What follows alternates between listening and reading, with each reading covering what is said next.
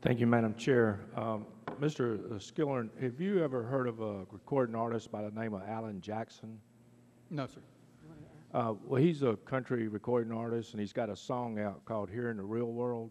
And I suggest you buy it and listen to it for a little bit. Mr. McPhee, I continue to hear from both banks and builders in my congressional district, and I come from a building background, a real estate background, that the examiners are turning some of this regulatory guidance on commercial real estate into assuming that if a builder has a qualified pre-sale, somebody that comes in that's a qualified buyer, pre-sale, a lot of banks are saying, well, regulators are saying you're at 100% of your commercial real estate exposure, so therefore you cannot make a loan to this builder to build this pre-sale house even though he has a qualified buyer.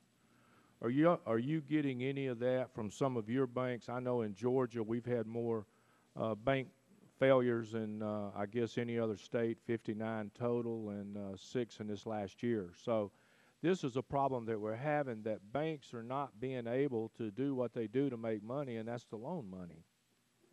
Thank you for the question, Congressman. I have heard that from a number of community banks within the ICBA family around the nation, and it depends on the geographic area as to how serious or what level the examiners do criticize any new commercial loan activity. I think there are areas like Texas, as an example, where the economy is pretty strong. They don't seem to be criticized too heavily there, but I can tell you, coming from Michigan with the highest unemployment in the nation for a number of years, if I were a bank on the east side of Michigan doing a new commercial loan, I would be heavily criticized for that. Congressman Westmoreland, could I respond? Sure, absolutely. Might give you this is a real world example. When we talk about this, our bank, with the guidelines of 300% of capital in CRE is also a component of that is construction and development, which you're not supposed to be, as you stated, over 100.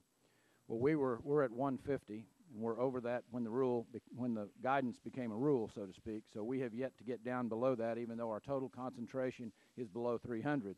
But we had the real-world example of a company that wanted to build their headquarters building in Oklahoma, about a $10 million headquarters building.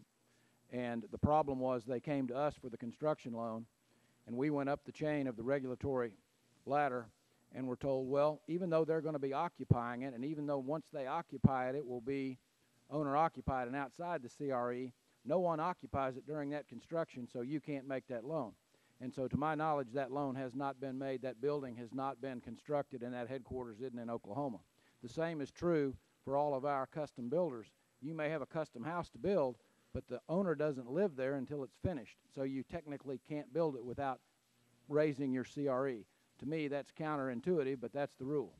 Yes, sir. It is counterintuitive, and until the construction business is able to come back, I'd say 60% of the people that are unemployed in this country right now are former construction workers, and so we've got to do something to help the housing market come back. The other thing is the regulation about writing down a toxic asset, non-performing asset, to zero or to some amount when this asset is really performing. It is a performing asset. Somebody's paying their interest every month. They're making the calls at renewal periods, but yet the regulator comes in and says, you've got to write this loan down.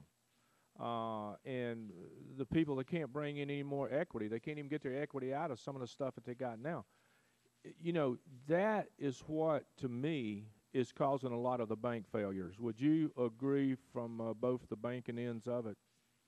Well, Congressman, I think you've hit exactly on the head the issue, and that is that we all know that when you have a robust economy and you make a loan, even though it's performing, if in that robust economy then falls and the value of that collateral falls, the potential of saying, we expect you to reappraise that, and once that's reappraised, well, you now have an impairment on the loan, which conceivably could go to zero or could be a very large impairment, which immediately becomes a hit to capital. In the case of Georgia, as you're well aware, what happens when those banks close and the regulators then dispose of the property at a lower price, I may have a good loan, that's well capitalized, or excuse me, well collateralized, but when the assets are sold by the regulator to be rid of them, now my loan that was good gets a low appraisal, and whoa, all of a sudden I have an impairment. It becomes a self-fulfilling almost prophecy, and it becomes kind of the death spiral. So the suspension of that type of an appraisal requirement to go in and immediately write it down and immediately impair capital is a serious problem. Madam Chair, if I could just make one small comment. Rather than leveling the playing field, we made a steeper slope for business to fall down is basically what we. Thank you. The gentleman from Georgia, Ms.